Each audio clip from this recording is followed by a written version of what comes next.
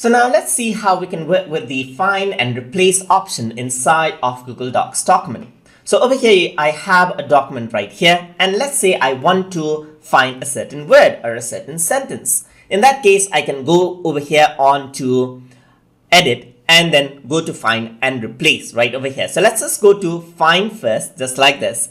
And what you can do is you can find. So let's say, for example, I want to find a word called paragraph right over here. Immediately what happens is that all of the words with the words paragraph are highlighted just like that. You can go around on to next right here, and once you click on next, it highlights the other paragraph word, and if I were to go back, it goes back just like that. Alternatively, you can also find in words by pressing Ctrl F on your keyboard, and then you can see that find in document is here. So you can simply quickly find out the word paragraph, and as I do that, it highlights out everything that it finds, as you can see right here.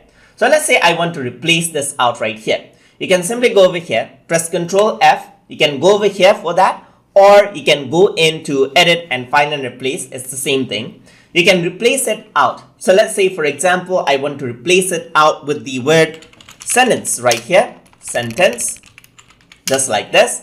I'm just going to add in N here to correct that out. And then what I can do is I can replace all, and all of the words paragraph will be replaced out with sentence, as you can see right here.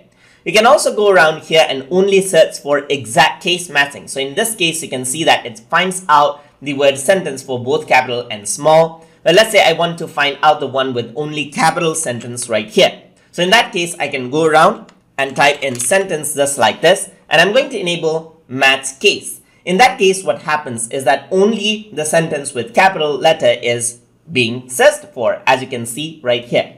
So over here, the other option is that you can match it out with regular expressions or ignore Latin diacritics as well, as you can see right here. So these are the options that are provided to you, and you can go around and simply, let's say, for example, replace only those, as you can see right there. And that is how you can use the find and replace option inside of Google Docs. So hope you guys learned something as always, and as always, please like, comment, share, and subscribe.